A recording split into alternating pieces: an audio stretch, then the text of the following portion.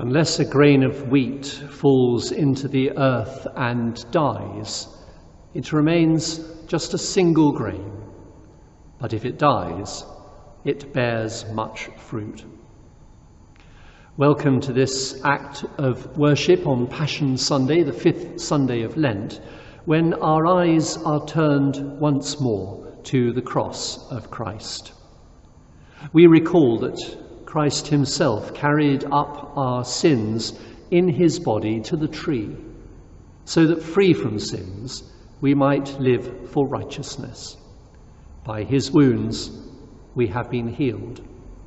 Let us confess our sins. O God, you know my foolishness, and my sins are not hidden from you. Lord, have mercy. Lord, have mercy. Let not the flood overwhelm me, nor the depths swallow me up. Let not the pit shut its mouth upon me. Christ, have mercy.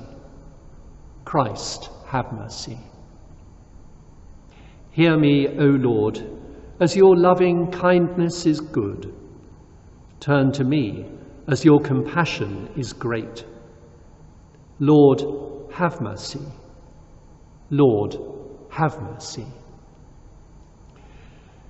The Almighty and merciful Lord, grant you pardon and forgiveness of all your sins, time for amendment of life, and the grace and strength of the Holy Spirit.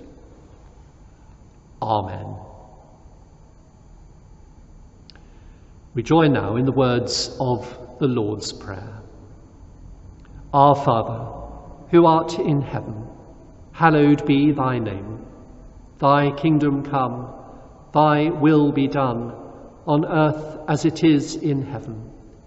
Give us this day our daily bread, and forgive us our trespasses, as we forgive those who trespass against us. And lead us not into temptation, but deliver us from evil. For thine is the kingdom, the power, and the glory, forever and ever. Amen.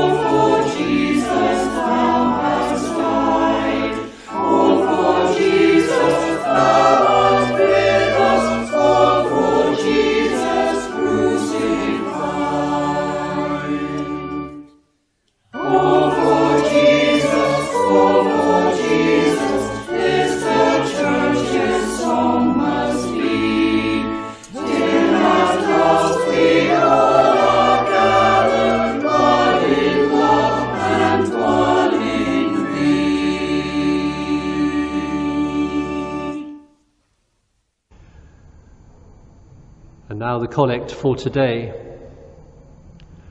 Most merciful God, who by the death and resurrection of your Son, Jesus Christ, delivered and saved the world, grant that by faith in him who suffered on the cross, we may triumph in the power of his victory.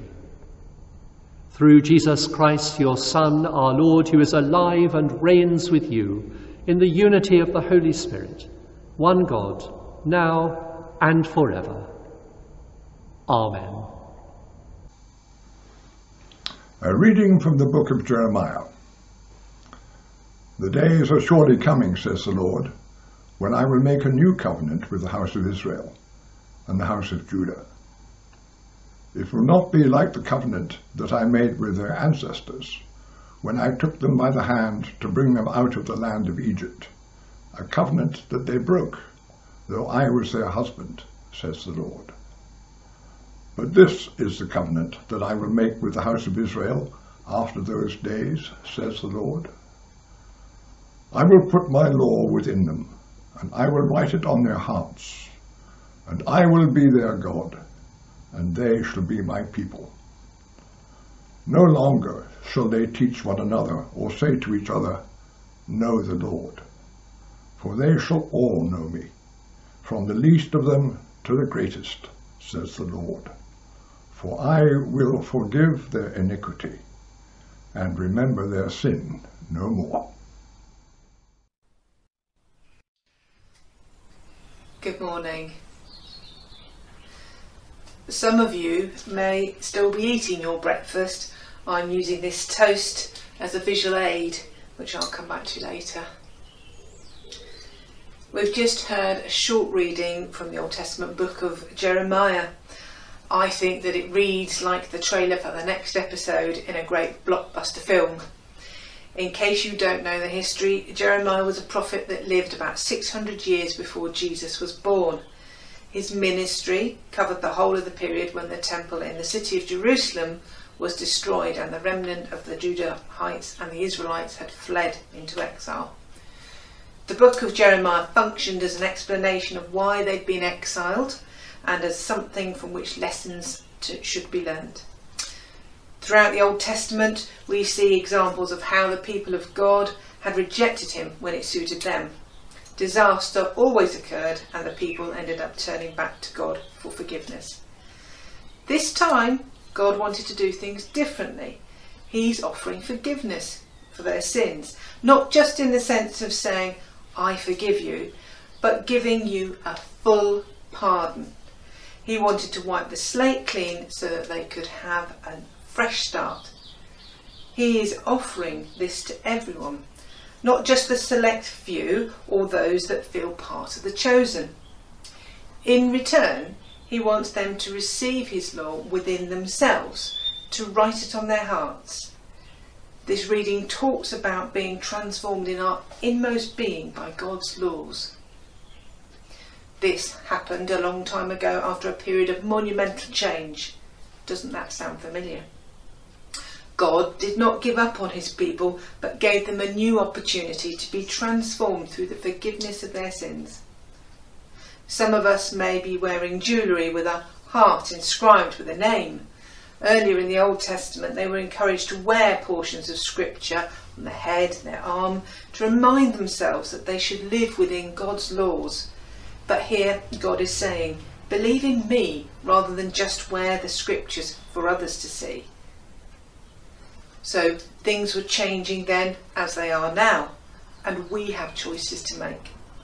Some choices in life are easier than others. My choice about what to put on my toast, jam, marmalade or honey, is fairly straightforward. Some are more difficult. What about replacing your car? Particularly at the moment with all the issues surrounding climate change. What can you do if you simply can't afford a new electric car? For those at school, many have decisions to make about the future, including whether to retake a year, what to study, look for a job, or taking a gap year to decide what to do next. We have choices as we return to church, our workplaces, and hopefully the hairdressers. We also face choices regarding our faith. Over the last year, many of us have made new routines.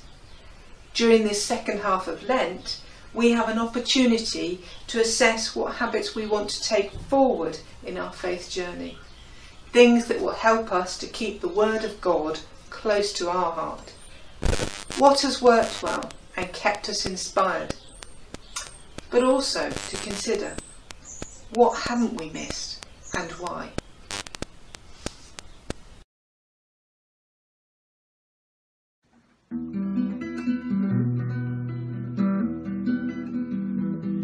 Said Judas to Mary, now what will you do with your ointment so rich and so rare?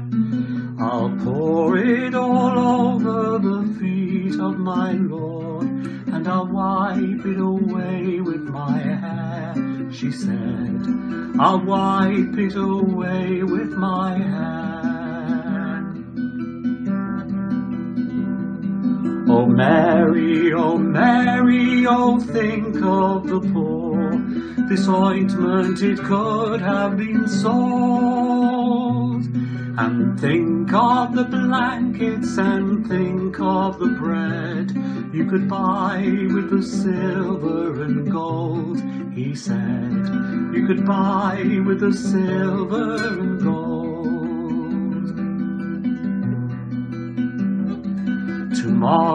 Tomorrow, I'll think of the poor.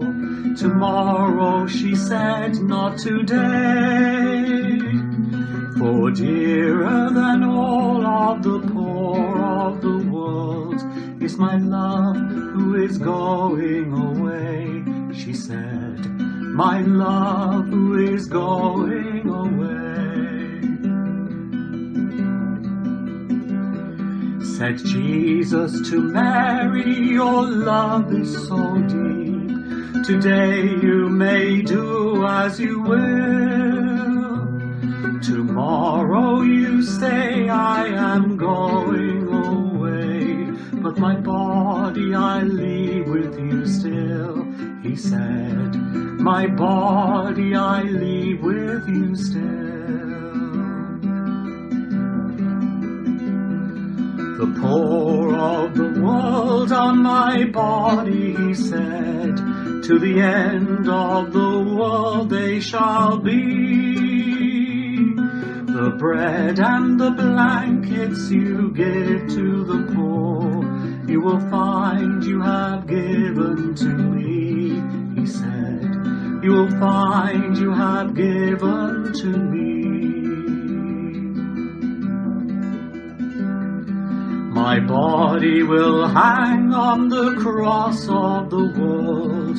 Tomorrow, he said, and today. And Martha and Mary will find me again and wash all my sorrow away. He said, and wash all my sorrow away.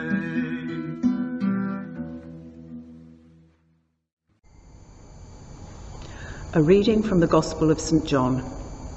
Now among those who went up to worship at the festival were some Greeks. They came to Philip, who was from Bethsaida in Galilee, and said to him, Sir, we wish to see Jesus. Philip went and told Andrew. Then Andrew and Philip went and told Jesus. Jesus answered them, The hour has come for the Son of Man to be glorified. Very truly, I tell you, unless a grain of wheat falls into the earth and dies, it remains just a single grain. But if it dies, it bears much fruit. Those who love their life lose it, and those who hate their life in this world will keep it for eternal life. Whoever serves me must follow me, and where I am, there will be my servant also. Whoever serves me, the Father will honour. Now my soul is troubled, and what should I say? Father, save me from this hour. No, it is for this reason that I have come to this hour. Father, glorify your name. Then a voice came from heaven. I have glorified it, and I will glorify it again. The crowd standing there heard it and said that it was thunder. Others said, An angel has spoken to him. Jesus answered, This voice has come for your sake, not for mine. Now is the judgment of this world. Now the ruler of this world will be driven out. And when I am lifted up from the earth, will draw all people to myself. He said this to indicate the kind of death he was to die.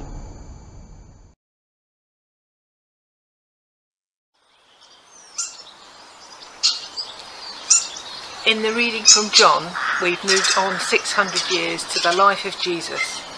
In this reading, Jesus says that his time has now come. There have been previous moments when he said, "My time has not yet come." Remember the wedding at Cana when he turned water into wine. He said to his mother, "Why did you ask me when my time has not yet come?" There is such a powerful image about a grain of wheat dying in order to bear much fruit. This online faith community, as well as the face-to-face community, is part of the fruit of Jesus' death, because we show forth Jesus' love to the world. We hear in the Gospel reading how Jesus demonstrates his human nature by battling with his human instincts, self-preservation and avoiding pain and conflict, but he trusts God and follows what needs to be done willingly. As soon as he's made his decision, God affirms him. Are we like those in the crowd who have ears to hear? You can hear the birdsong now. Back at the beginning of Lent, I suggested planting a seed and watching it grow. Well, here are a few shoots that have grown in our garden or on the windowsill. I'm sure that you have seen many others in the ground. I want to continue encouraging us to sow the good news of the gospel to those around us. We should also be on the lookout for signs of new growth. Come in here. New shoots. In our road to recovery, what have we learnt about ourselves over the last year? About the resilience of our faith and where we get our strength from? How will we rebuild our lost confidence in the world around us?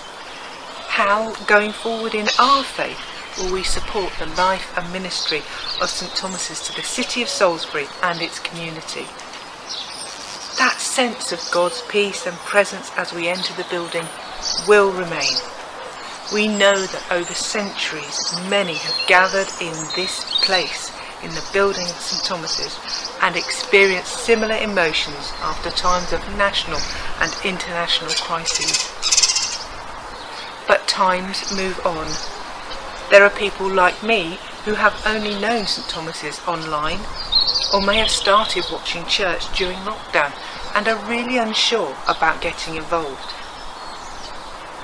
Traditions and rituals, which are often steeped in history, may feel more or less important now. Since moving to this house, I've had to think long and hard about the garden. What should stay? What needs to be pruned? What would I add? And also what needed to be removed. It's still a work in progress, but one thing that I did was to take cuttings of the plants that I wanted to remove, so that if I want to, I can put them back again. As we go forward, we should consider what remains valuable and what may need to be sacrificed in order to show God's love to those around us in an accessible and inclusive way. There is so much in the world that we don't understand, and I continue to ask like an inquiring child, why God? Why? But these words from 1 Corinthians 13 remind me that now I know only in part, then I will know fully, even as I have been fully known. And now faith, hope and love abide, these three, and the greatest of these is love.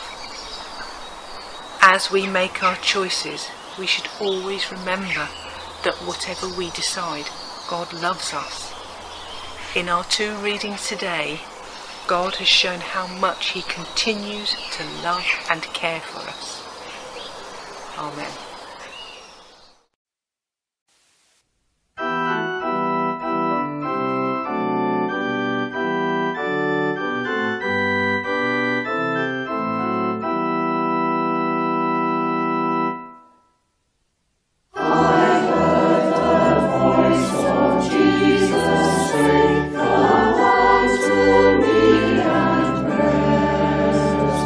Lay down the weary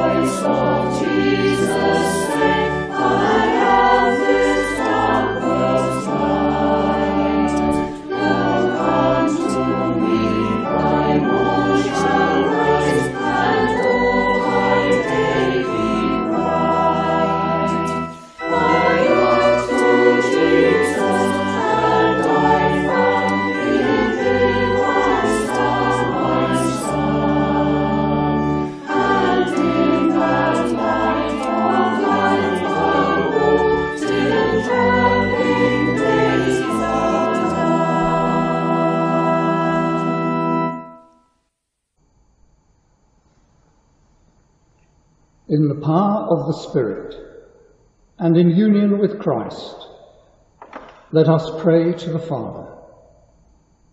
Lord, hear us and help us. During the challenges and chances of Lent, let us join with all Christian denominations in the united purpose of fulfilling the mission of the Church. Help us to strengthen our fellowship in faith. We remember that in the wilderness, Jesus found strength through prayer. The night has passed. The day lies open before us. Let us pray with one heart and mind.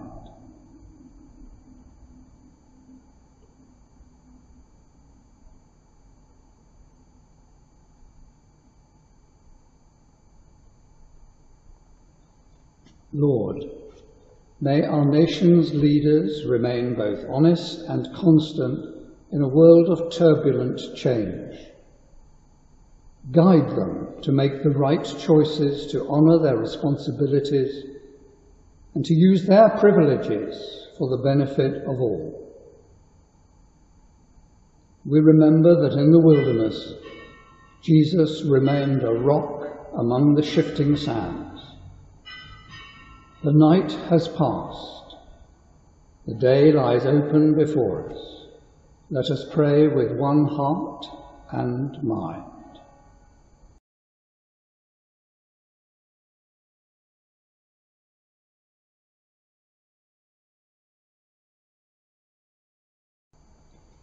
In our daily thoughts, let us pray for the people whose lives we share in our homes and in our city. Let us not forget to give thanks when our fortunes are good, and to support those near and far who are less fortunate. We remember that in the wilderness, Jesus remained alone in order to be closer to us. The night has passed. The day lies open before us. Let us pray with one heart and mind.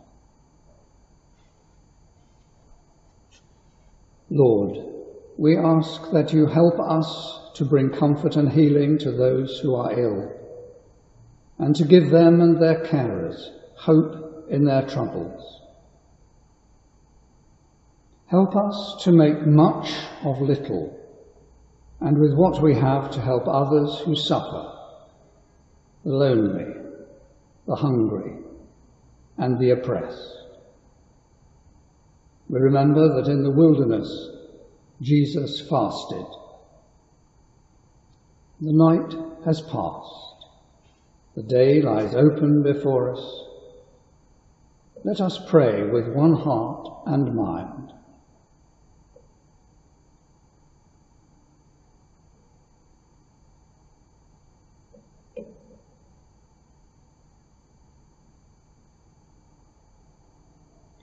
We commemorate the departed. May those who grieve for them find solace in the words of Rabindranath Tagore. Death is not extinguishing the light.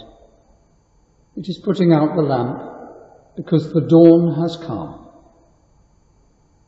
Grant us with them a share in your eternal kingdom. We remember that in the wilderness, Jesus faced his death at Calvary. The night has passed. The day lies open before us. Let us pray with one heart and mind. Merciful Father, accept these prayers for the sake of your Son, our Saviour, Jesus Christ.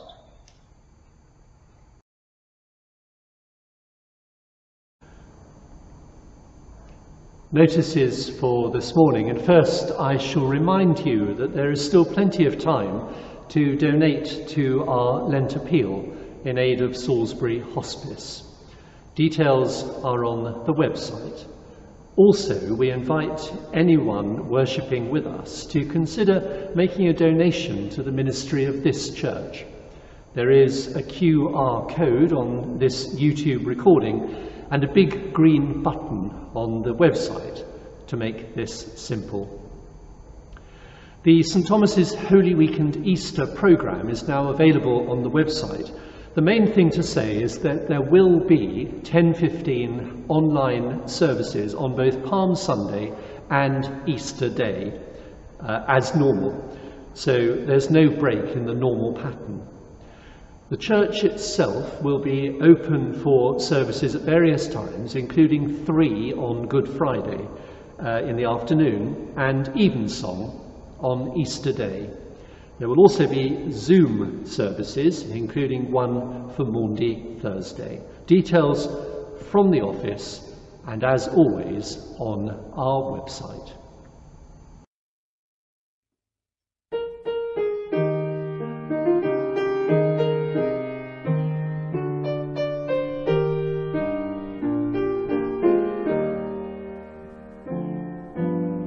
From heaven you came, help us pray.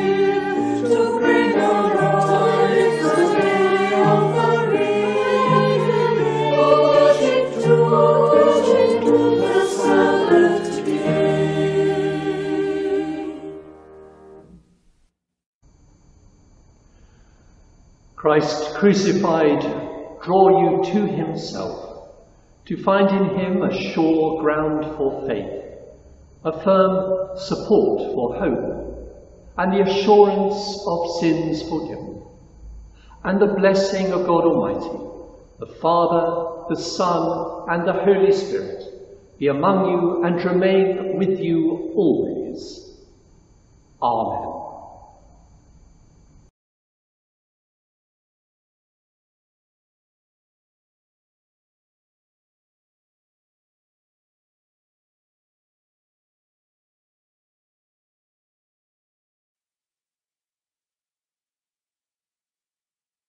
Amen.